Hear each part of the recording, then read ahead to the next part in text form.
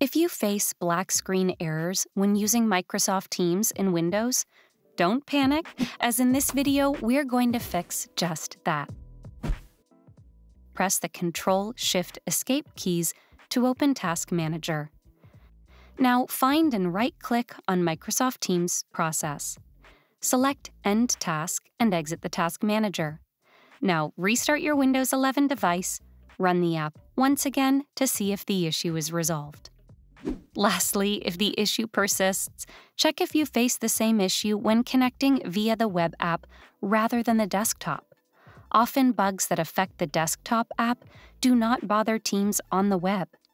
So if the issue does not appear on the web app, uninstall the current installation of the app and download and install the latest version from the website. This should solve the problem.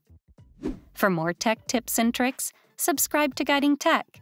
Like and share this video if it helped. Also, dive into our other videos, lined up and curated for you.